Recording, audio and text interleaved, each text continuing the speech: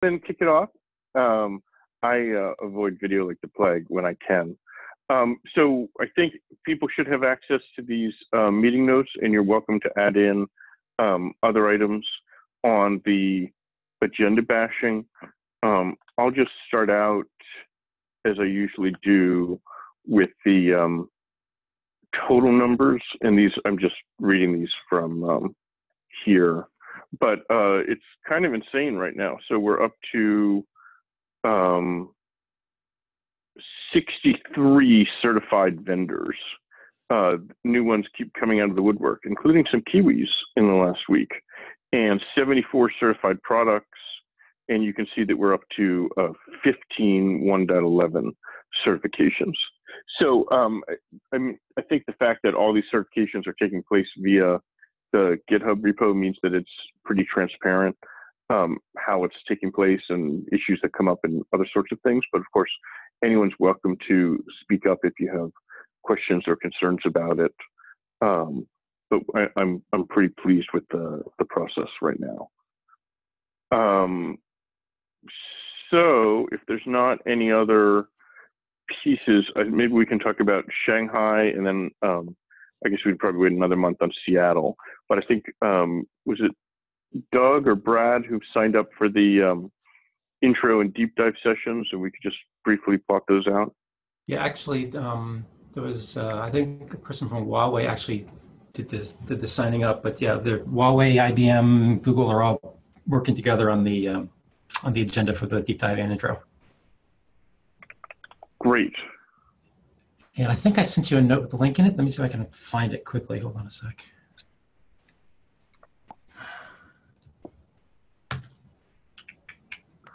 I'll just paste these in here for folks' reference.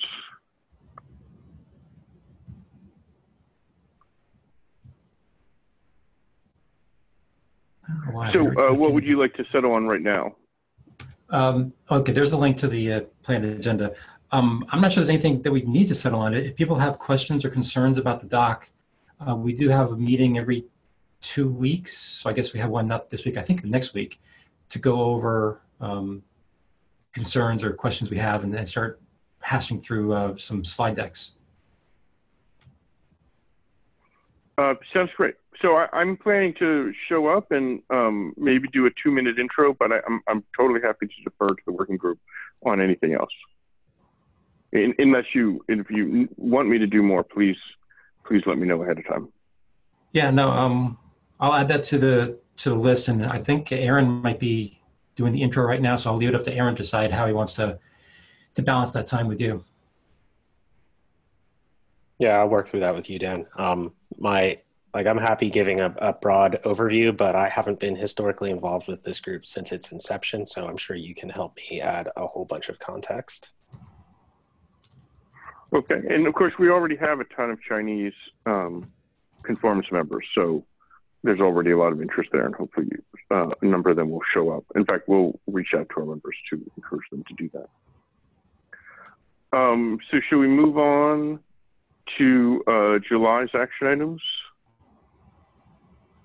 And HH, do you want to chat for a second about where things stand?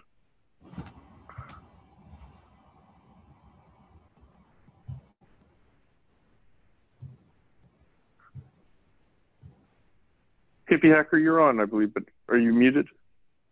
Yes, I'm muted. Sorry about that. Sure. We've made a lot of progress in adding to the different components to be able to enable auditing. So I'm speaking to something in the agenda. There we go. We did the graying out of the links, and we still haven't done it for the test yet. Sorry, I wasn't expecting these to get thrown in that quick. The audit logs. We can circle back to you if you prefer. That'd be best.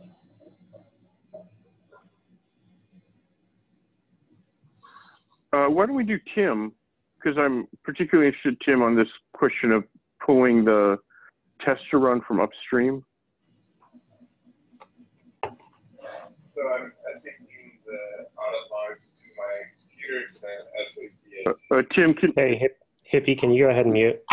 So Tim, you have some 2 high-level questions about the backlog and state and documentation updates, which I feel like I'm going to answer as I roll through my agenda items. So I'm interested in what specific questions you have not covered below. Where is the backlog? Like, where is the canonical backlog for one of the things that's should be addressed by this group? Like, we've unleashed folks to work on stuff, but it's not been transparent as of yet, like who is doing what where and what the actual execution backlog is. I know we've talked about it a couple of times in previous meetings, but if we want to go into detail into where that is, that would be helpful.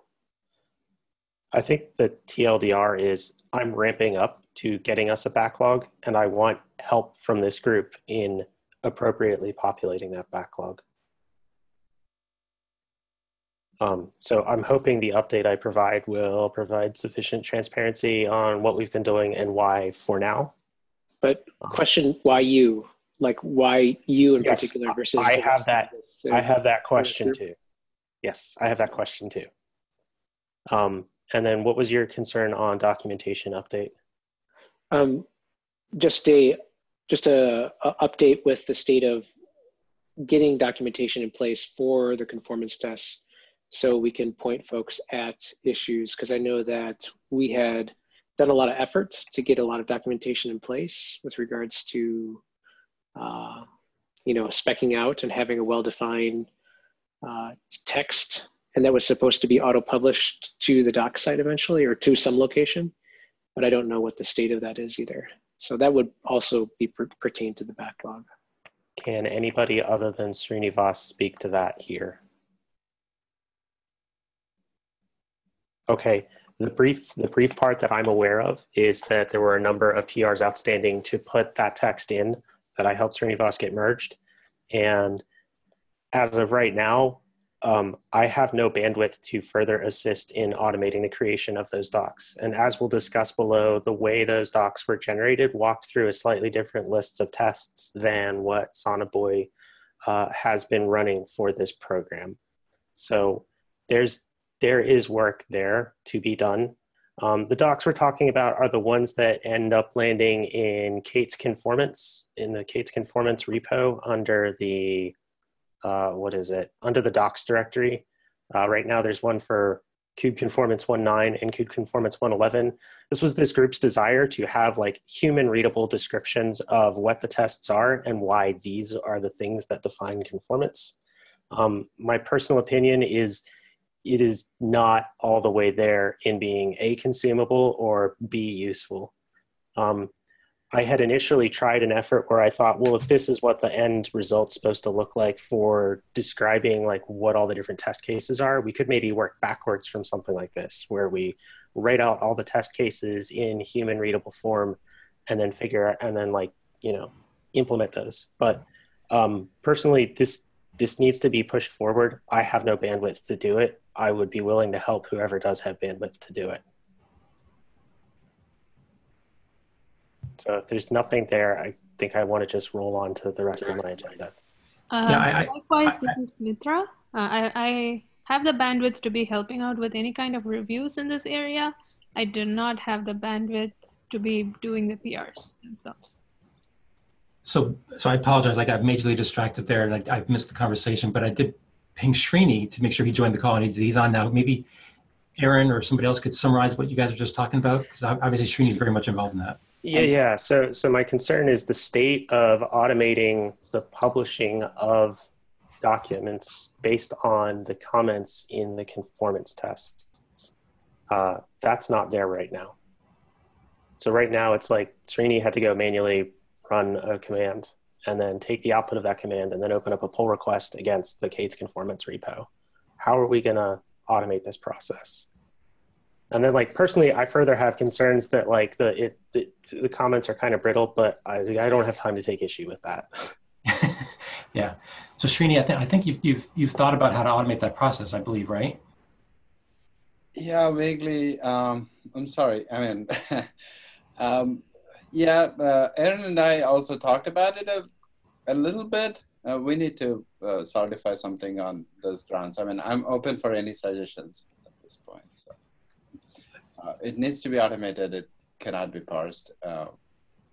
Right. Okay. So obviously, I don't think we necessarily have the solution right now on this call, and I don't think this is the right forum to necessarily hash through a solution. However, I think Srini will take ownership of making it happen because we need to automate the process somehow, some way. Yeah, I'd be happy to help with that. We have to just brainstorm. Probably one-off meeting, like, breakout session where we can brainstorm on this. I can set one up. Okay. I'm looking for own, not help, to be clear. Yeah, I agree. Srini, not to be a jerk about it, but like I really need you folks to push stuff forward. I can't be the only one. No, Aaron, you're completely right. You're right. Srini, you will own this, right? Yeah, Srini will own it. So real quick question. This goes back to Administrivia, which was my first question, is like, where are we going to track this? Where's the backlog? Do we not have a repo that we can track issues in? We could use the conformance repo to track some of the stuff and to triage and use it that way, or we can use KK and just provide that enough labeling so that way we can at least, if you just put it inside KK, it'll get lost forever. There's too much. But if you put in the CNCF conformance repo, you can actually track it, and it's small enough where you can manage it. One of the problems is the tools are spread out between KK, and so that's one thing we need to not all the tools are in. I guess I would suggest that perhaps this group's interests and backlog should be tracked in this group's repo. Yeah, and I agree. If there are like technical issues or bugs that relate to the sausage making over in KK, that's fine. But ultimately, we should be tying back to, like, we could open a project board on this repo, right? Do something like that. I hate project boards for what it's worth, but we can totally do it. Whatever works for you folks. No, I think let's just start off creating issues or whatever inside of our repo and track it in there. And if we need more, something more complicated than an issue, we'll figure that out as we need it. So Srini, can you open up an issue to track the progress or the requirement of automating the generation of our documents? Right. Yeah. Okay. Thank you. Okay. So if you folks don't mind, I'll move on to my agenda items in here. I put in a lot of info. I'm not sure we're going to have time to really drill deep on all of these. This is kind of an intent to catch you all up on what I've been doing for the past month and get us discussing a couple things, and then make sure I drive that discussion to the appropriately actionable places where I need decisions. So, Aaron, I'm super interested in all this, but could I just ask for Tim that we had one other piece of the how the Sonobui would pull the instructions from upstream? Should we add that as a separate item after yours? So I'm about to get into that. Okay, great. Sorry. Yeah. Go ahead. So let's the first item is refining the definition of conformance. So the definition of conformance is something that the Kubernetes project owns. Specifically within that, it's SIG architecture. As I've been drilling into this, I've noticed a couple inconsistencies. The first thing was that there were tests with the conformance tag that lived inside a directory called E2E node. E2E node is just node conformance tests, which is a completely separate and orthogonal concept to conformance as we care about it here. So I updated our gatekeeper that guards the list of tests that the project considers as conformance to stop looking at that directory. And I've had folks from Globant work on moving those tests over to a directory where they will get run as part of conformance tests. Next, so wait, pause there for a second. Pause. You've had folks from Globant. Like, where is that work being tracked? So I have opened up issues in the GitHub, in KK, and I've been applying area conformance labels to that. And I've been making sure, this is sort of covered down at the bottom in terms of how is this being done, where the process is, I'm opening up issues, I'm calling out to people on GitHub publicly, And then when it's ready for review or discussion by SIG architecture in terms of whether or not this is conformance related, I put it on a project board that SIG architecture takes a look at and we discuss there. I'm just wondering why Google is driving Globant versus this group. That's a really good question. I would, so let me be clear. I mean, sorry, I'm actually driving Globant and I'm paying them, but several folks from Google have been assisting me with that, but it is not a Google task in any way. And other folks who would like to get involved in managing that are welcome to. Ultimately, I'm certainly looking to SIG architecture on feedback for where we should be prioritizing. But I do want to emphasize that so far, the first few months have just been them getting up to speed with Go and the PR process and all the other pieces here. I also want to be clear that like I don't want to drive all this. I just want transparency. So that way, if somebody else asks the question, which will happen, and I've already been asked a number of times, that there's a canonical location or set of locations where I can point them to, and then it's clear to everyone what's going on and who's doing what.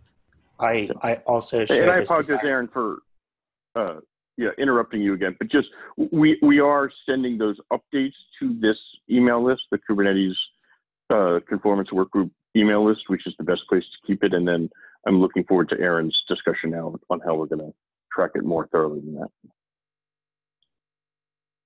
Yep, you took the words out of my mouth. Like I don't want to be the only person running this show. My ideal scenario is that this group collectively comes to agreement on a dump truck worth of work that we can just start to turn the crank on. But we're kind of not there yet, and I've been trying to help us iterate through that. So the next area of iteration is that I noticed that Sonobuoy runs conformance tests by running a Docker image that Heptio has built that has a skip list inside of it, such that the set of tests that Sonobuoy runs is different than the set of tests we list as conformance tests inside of Kubernetes. I'm of the opinion that since Kubernetes, the project, should be defining what the conformance tests are, that skip list should go away, and those concepts should be propagated upstream. So, for example, I have the skip list in the meeting notes here. Like, I agree that if a test has a tag of like alpha or disruptive or flaky, it should never have been tagged as conformance. And if it was, we should go back and strip it out of conformance or figure out if maybe it's not actually as flaky as we once thought, things of that nature. But ultimately, my ideal scenario is that skip list goes away and conformance tests involve just focusing on tests that have the conformance tag inside of them. Yeah, there was no argument. And in fact, Yago and Matt Liggett were involved in the creation of those things in the beginning. And ideally, Matt Liggett and I had both agreed that we wanted to push that container, that single artifact that everyone can use, which is the kube conformance container, into upstream. And that would be a canonical location that everyone could use. It just never happened. Right. So on that point specifically, I have this ideal dream world where the same image is being used to run tests for conformance and for the project CI and by end users. Practically speaking, I don't have the resources to support that within SIG testing for at least the next quarter. But that's a direction I wouldn't mind heading, like in the Q4 timeframe.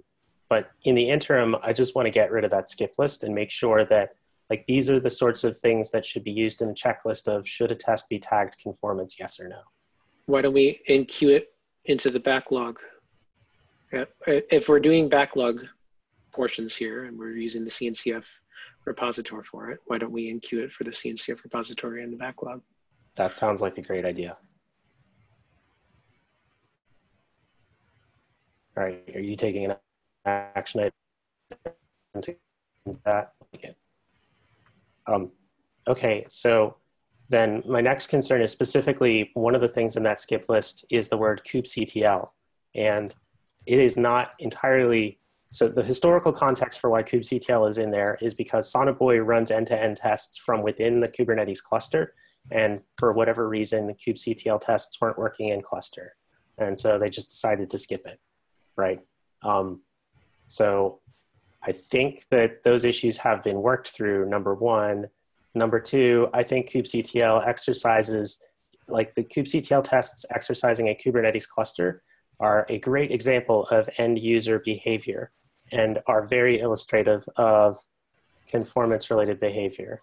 They're already tagged as conformance. I think they should be conformance tests. Though we could go through a deeper review from subject matter experts to confirm that like nothing that isn't stable is being exercised. This falls back to architecture for this particular one because they own it. There was a meta topic that existed originally, which is when it didn't work for all cases for other people. That Matt was aware of this too as well. It works now because Dims and I fixed it, so we can enable it should we want to. But there are macro level concerns about whether or not that behavior is aggregate level behavior versus API coverage behavior. Right. And I don't think this group owns that space, so we can defer to architecture for that one. Yeah. I have a point about that down further in terms of prioritization, where I talk about like, where do we care about focusing on direct versus indirect coverage? Because I agree, kubectl probably indirectly covers a lot of functionality that we're not directly covering. Next up, huge thanks to Dims, who I don't think is on the call here, but he and someone else have been pushing on making sure that all of the test images involved in conformance tests support all of the architectures for which Kubernetes is built as part of the release process. And we think that that should be a mandate for a test being promoted into conformance. As a result of this, I know there's a PowerPC 64 conformance test being run out there now, which is great. And finally, the bigger issue where I kind of want to get this group's input and shepherd discussion is like refining what the definition of conformance should be. So I have an open pull request. There are many, many comments and discussions there, which I haven't actually had time to fold back into the request. When I chatted personally with Tim about this, he was of the opinion that I should take all of this out to a Google Doc and we should go through one more round here, which I'm happy to do. I do want to make sure that I get this group's input and consensus. But my goal is to walk away with a document that has a bullet list that is so clear and explicit that it's obvious to both people writing tests and people who are reviewing tests whether or not the test is being written in a way suitable for conformance and whether or not it's exercising a behavior suitable for conformance. To be clear here, I'm not talking about and don't care about anything related to profiles. I'm focusing strictly on the corest of the barest of the core behavior that is super default. The key thing that prompted me to start writing this doc to tighten up requirements was that years and years ago, the version skew requirements were maybe slightly misinterpreted to imply that a cluster that was, say, 1.9 conformant should also be passing 1.7 conformance tests. And that's not actually true. It turns out that client version skew guarantees are only one version back. So like the biggest change that I saw, aside from refining all of the specific criteria, was if you're conformant for like version 1.11, you only have to also be conformant for 1.10. You are allowed to fail v1.9 conformance tests. I'm curious if people within this group like interpreted the versioning policy that way, or if this sounds like a change. Silence is consent. I'm thinking. Okay. Just out of curiosity, is there an example of something that would fall into that category of not spanning 2 releases but does span 1 release? I honestly can't think of anything. I can. Okay. Okay. Please. I'd love to hear it. I'm curious. Yeah, so I was lurking for exactly this kind of issue. Right, so actually technically within Kubernetes, the only thing that multiple release of version skew are supported for is skew between the cluster level control plane components, the API server and controller manager and scheduler, and the kubelets. So the kubelets can be up to 2 releases behind the control plane components, but we don't even support any skew between the cluster level control plane components at all officially yet, which is obviously a problem for things like HA. And we don't support downgrades officially, which is a problem for lots of other reasons. And kubecontrol only supports 1 release forward and backward of skew. So 1.8 kubecontrol will work with 1.9, and a 1.10 kubecontrol should work with 1.9 control plane, which is also different than the kubelet control plane skew. 1.10 kubelets are not supported on a 1.9 control plane.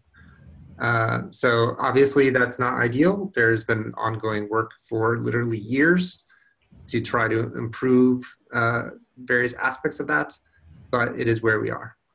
So Brian, can you elaborate a little? Because I understand conceptually what you said there, but what I'm trying to understand is, aside from removal of a feature, in other words, it's been deprecated, do you actually have examples in mind where the functionality changed across 2 releases, but it didn't change across 1 release? Because I'm trying to wrap my head around how that could possibly happen.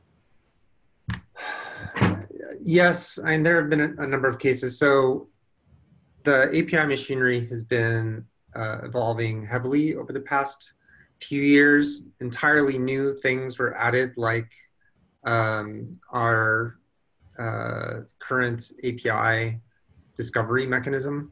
And the Swagger 1.2 was also exported, which is different from our sort of custom API discovery mechanism, but we effectively used the Swagger just for schema discovery and not for endpoint discovery for various reasons. That was added for kubecontrol validation, and then it was evolved over time to Swagger 2, or what became OpenAPI. So there were a bunch of dances that needed to be performed to transition various details. There are also a lot of bugs in the schema information and things like that that had to be fixed. So kludges had to be put in and then were later removed. So there was a bunch of complexity around that, as well as changes in garbage collection and reaping and all sorts of things. kubecontrol had a lot of logic in it. It was basically a fat client, and these things were not officially in the API, really. They were just in kubecontrol. And it was sort of, we didn't have the mechanisms in place for kubecontrol to actually really reason about what version of the control plane it was talking to. Like, there were all kinds of issues. So basically, it was just through testing that we ensured compatibility, and practically speaking, there was only 1 release of compatibility. There's still very complex functionality that's in kubecontrol. kubecontrol apply is probably the biggest and most complex. That basically doesn't behave properly if the fields don't exactly match between the versions. The behavior is very surprising. We're working on moving that into the API server itself to address that and other problems. But it's still going to be several releases before that transition is completely done. So yeah, it's a very complex set of surface area. There've been other issues that were unintentional in the tests, like tests that depended on event content, which wasn't actually supposed to be guaranteed at stable as part of the API service and things like that. But I consider those things as just bugs. Yeah, Aaron. Right. So like, this is the level of detail I need to avoid if I'm going to get through the rest of our stuff. Though I did want to make sure we entertained the question. The actionable question I have for the group is, where would you prefer we iterate on this definition?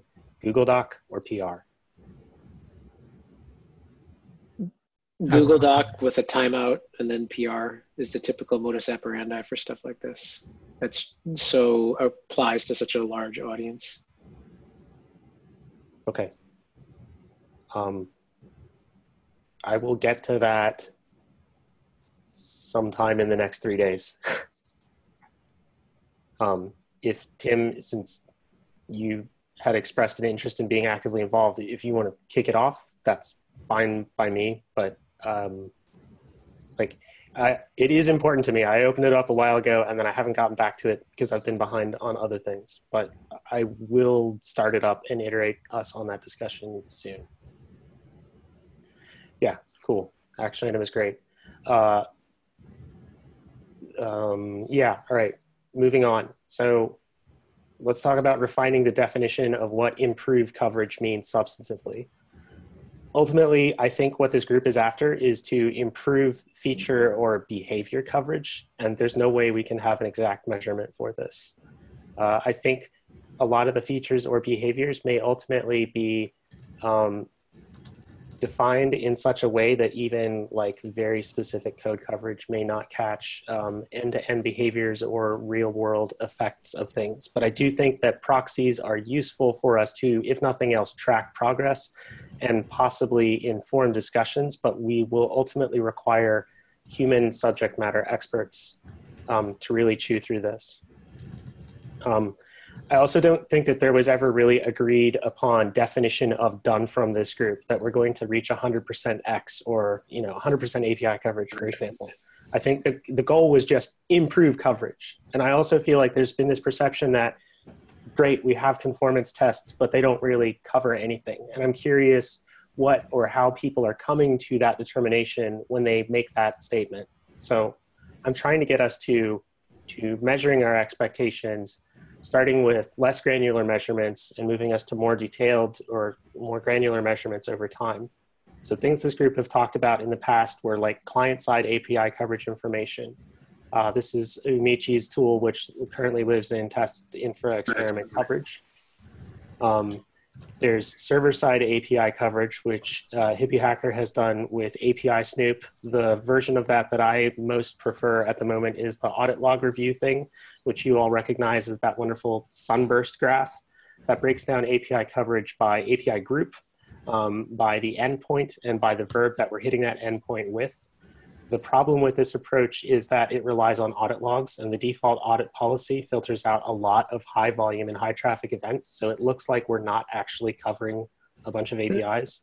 The current modification of PR that's in flight for dynamic configuration of audit logs would enable this behavior. And right. Well, so we also have the opposite problem, right, of things appearing to be covered that aren't really covered. Like every controller is going to poll for resources that it cares about, even if those resources don't exist. Right. So and kube system resources, I wouldn't consider to be the same as coverage as user resources either. Right. So that's why I linked that there is a cap for dynamic audit configuration, but I don't expect that to land fully within this release. Most of it is landing in 112, most of it. Okay. Very exciting. In the meantime, thanks to Hippie Hacker's prompting and help, and Catherine Berry from Google, who has joined us recently, we're working on looking at API coverage from audit logs with the user agent included. So there was initially some work done to try and correlate like what test causes what API endpoints to be exercised by doing this manual process of like running the test client side, then SSHing over and like running that stuff over here. And like it worked, but it's kind of hacky. So what we're doing instead now is the user agent gets logged as part of audit logs, and then the E2E client will set the user agent to the name of the test that is running things. So this way we can filter specifically down to like which test is running which API endpoints. Even without that, today, Catherine put together a pull request into API Snoop for a version of coverage called E2E Coverage View, which allows us to filter API coverage by user agent. So we can exclude all of the API coverage that happens from things like controller managers sweeping through or scheduler trying to pull every single node in pod, right? If we have time, I'd love for us to show demos on those, but in the interest of moving quickly, I hope you don't mind if I just kind of move forward. The next thing that Catherine has been working on is what do we do when API coverage isn't enough?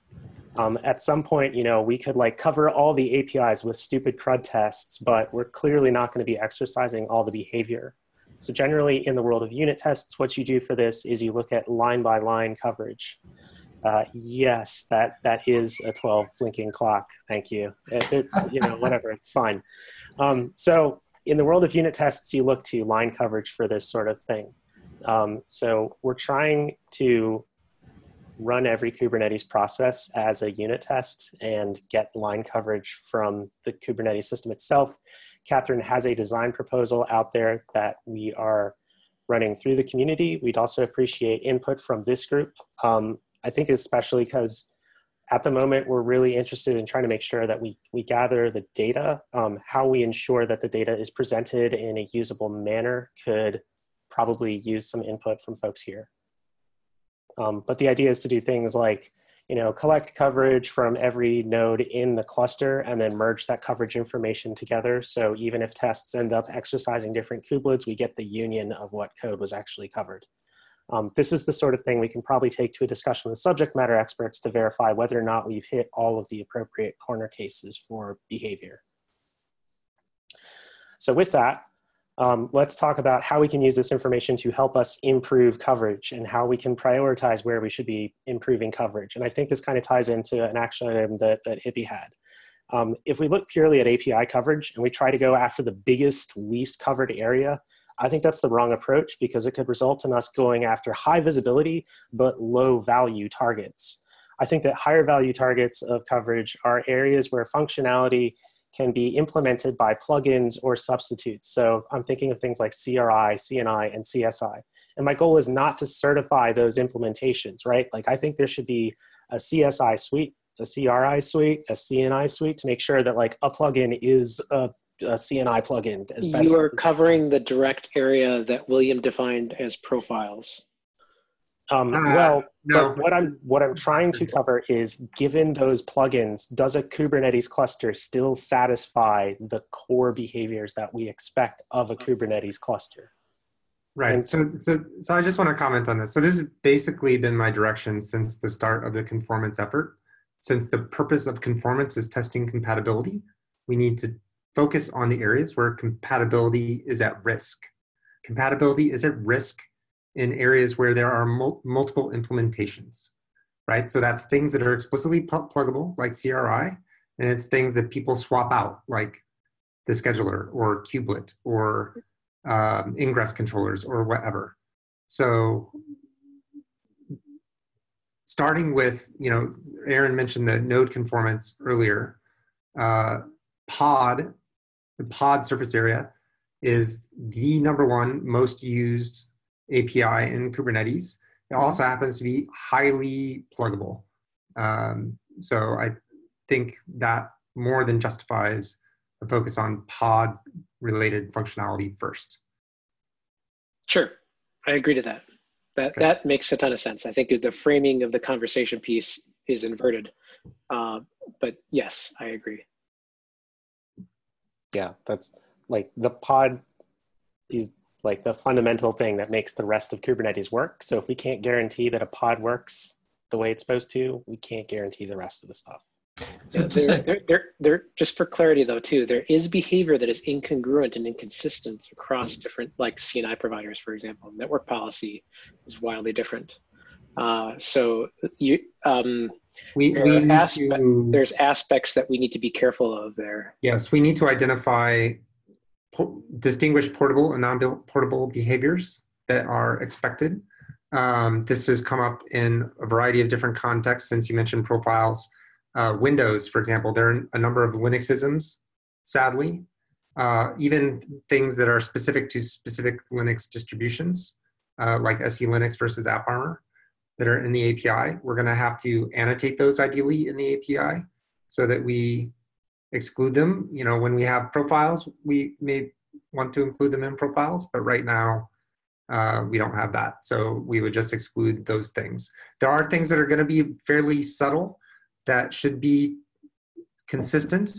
Networking in particular is one of those, like testing that pod networking actually works. You have addresses, IP addresses for pods that are routable to each other on different nodes. is something that I don't believe we test. And I don't know that that will be covered explicitly by line coverage or API coverage or anything like that, but we will need to make sure that that gets tested. Brian, I'm certainly supportive of focusing on tests that matter as opposed to just a percentage number. I do seem to remember back in December at the live meeting in Austin, you had mentioned an effort, I think that was being looked at inside Google, that would provide more of a base level coverage of just the kind of existence of the API and maybe whether they followed the REST verbs. Yeah. Am I remembering correctly, and did that effort go anywhere? I basically told people to stop working on it because the stuff they were doing was not going to be useful. It was like exercising a very small amount of the API server as to what they were doing. So we have multiple efforts underway focusing on getting things that are currently in node conformance into the actual conformance suite so that we get more pod coverage is sort of one, not entirely low-hanging fruit, but not so, doesn't require rocket science either. Existing E2E tests in other areas of commonly used stable portable features, we're trying to get into the conformance suite. So those things hopefully are usefully increasing the coverage. But I think just hitting every API endpoint has effectively no value. So I had my hand up. If you assume that the Kubernetes codebase itself doesn't change based upon each provider, which I think is for the most part probably true, then I definitely agree with everything Brian was saying there. It's all the plug points. That's not actually true.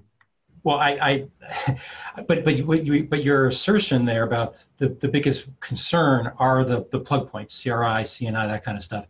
I think in general that's probably accurate. And my question was actually more of a tangential one to that, which is, if someone's then going to claim conformance to our test suite, do they have to say which plugins they're using, or are we just comfortable saying, gentlemen's agreements, you're not going to swap out your CNI implementation right after you run the conformance tests? There's a part in there's a part in the conformance process that clearly defines how to make the experiment reproducible to other consumers.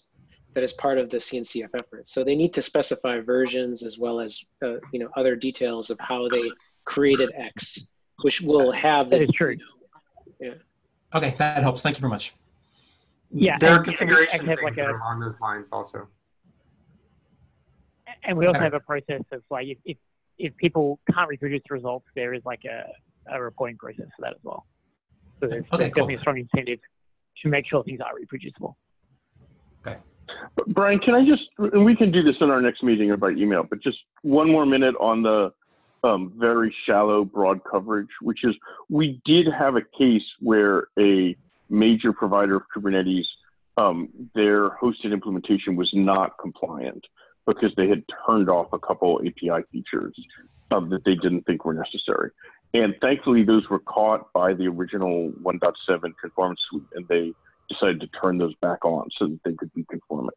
So I do just want to ask here, because it does seem something like that's something particularly hippie hacker might be able to do, because it's kind of the inverse of the API snoop of instead of capturing which call is being made, that we could potentially just go through the Open API Swagger definition and just blindly call every single thing. But if you blindly call every single thing, there are many APIs in that are not part of the conformance suite for a good reason.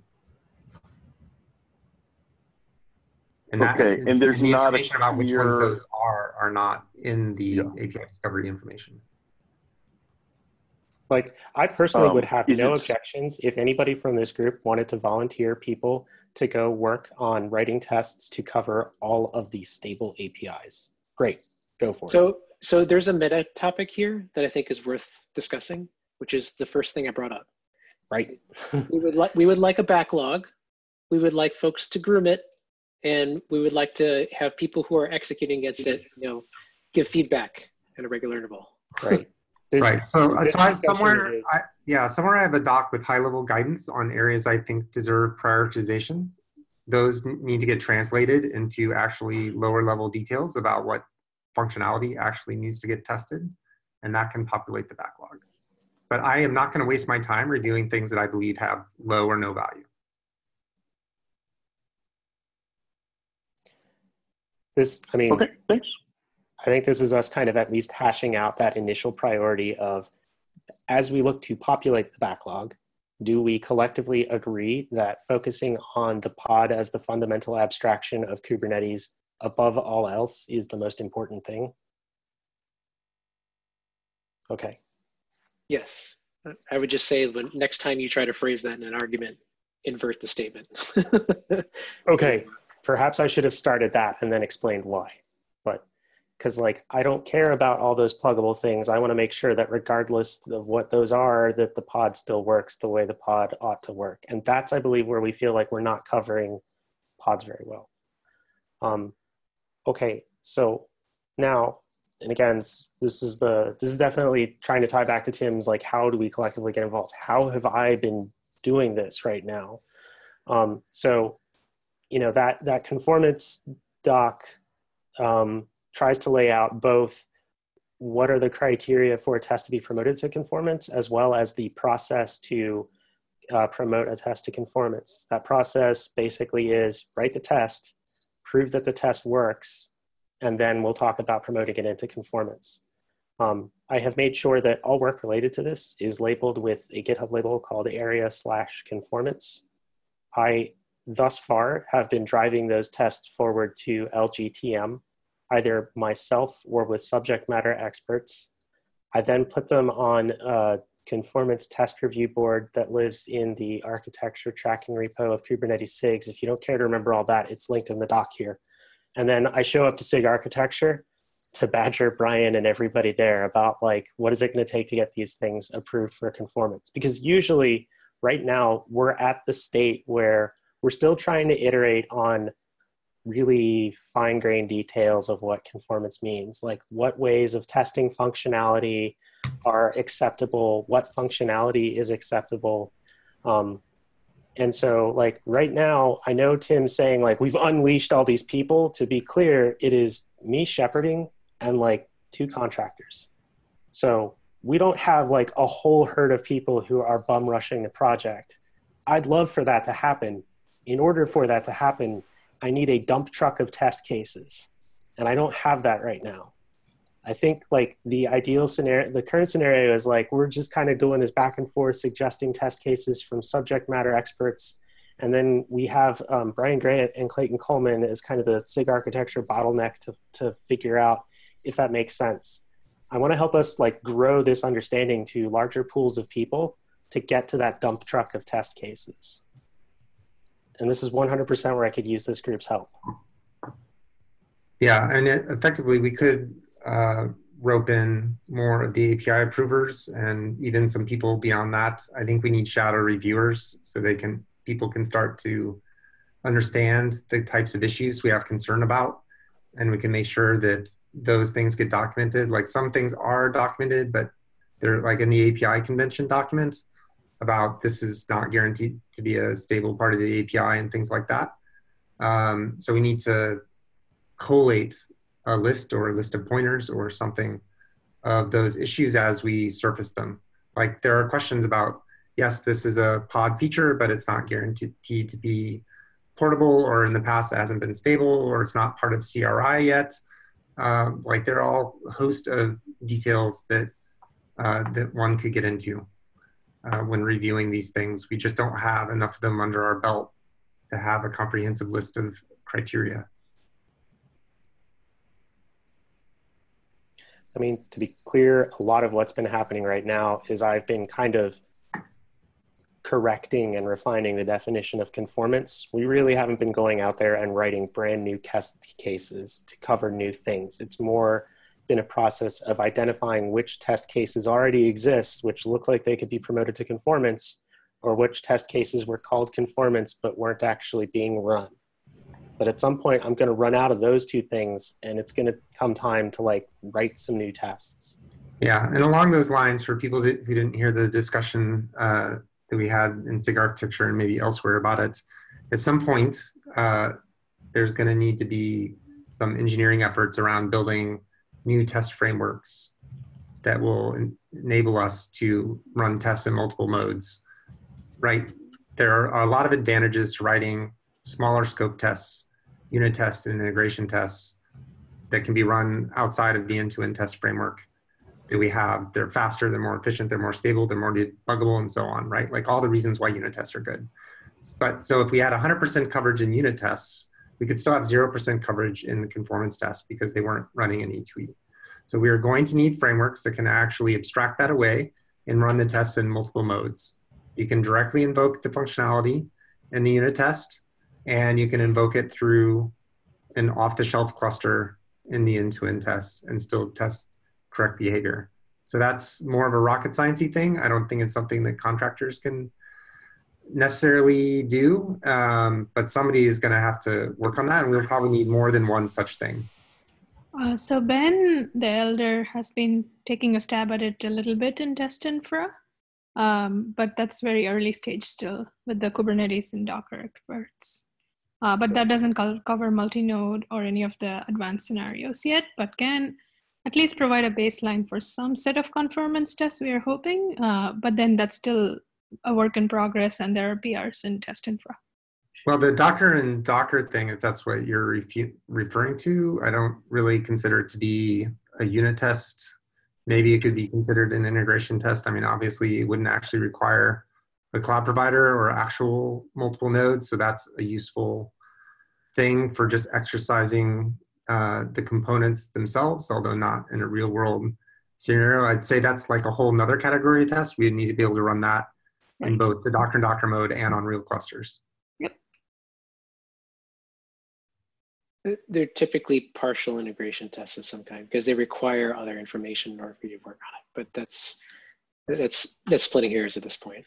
Yeah, I view all of that discussion as relative to improving the testing hygiene of the Kubernetes project as a whole. Ultimately, conformance tests still have to be run as black box tests that simulate real world scenarios as end-to-end tests.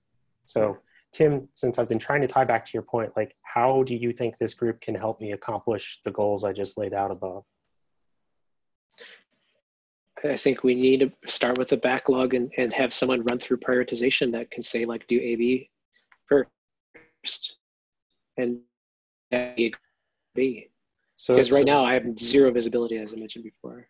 Like what's the level of granularity we should be doing for, say, okay, we've all agreed the pod is the fundamental abstraction. How do we break that up into appropriate units of work? Because like one Uber issue, say cover pods, that won't work, right? Just like the way we do everything else in Kubernetes, we have a large breakdown ticket which kind of enumerates the state space of the things that need to be done. And then we have a bunch of PRs of whatever that is. Uh-oh, did my internet break? Can folks hear me? I got you. You were a little laggy. Okay. I didn't hear most of it. Yeah, I wasn't sure if it was me or him. An umbrella issue, and then basically enumerate the state space in that umbrella issue and link back to that umbrella issue. Yeah, over time. Yeah. That's the way we've done it since Epoch. Yeah, I mean, it wouldn't be that hard just to look through all the fields in pod and group them in some rational way, like liveness probes, exec-based, HTTP-based, whatever, readiness probes, same thing. And just go through and figure out which things we have coverage for, which shouldn't be too hard because there aren't that many. And then think about other cases which aren't just reflected by what's in spec, like, you know, interpod networking and things like that, and crowdsource that amongst some domain experts. And that should be a reasonably complete list, certainly vastly better than what we have now.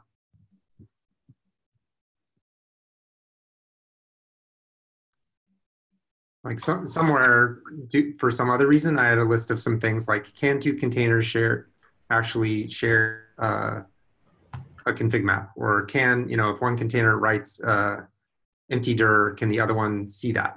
Things like that.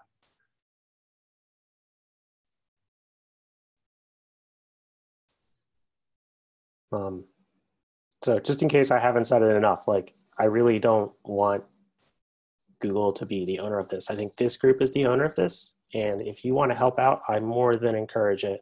I would greatly welcome it. I think that I apologize that I didn't really get a chance to demo it today since we're kind of at time, but Hippie and Catherine both put in a lot of great work to show some of the things that I linked. If you want to take a look at them after the fact, it's great. And I'll make sure we have lots of pretty shiny data and graphs to show next time. But please I'll just mention out. that I had moved this back to a monthly meeting because they'd been a little quieter. If we're having a real active period right now, I'm happy to move it back to twice a month. But why don't we go monthly for another month or two and see if we keep running out of time like this. And I do want to remind folks that the mailing list is there and all of us are on it. So please feel free to engage there. So I just want to let people know that in terms of my SIG architecture related work, I am prioritizing conformance test reviews over reviews of API changes. That is, tests of existing functionality, or I am prioritizing ahead of helping people add new functionality to Kubernetes. Great. Sounds good. Okay, see everyone in a month and on the mailing list.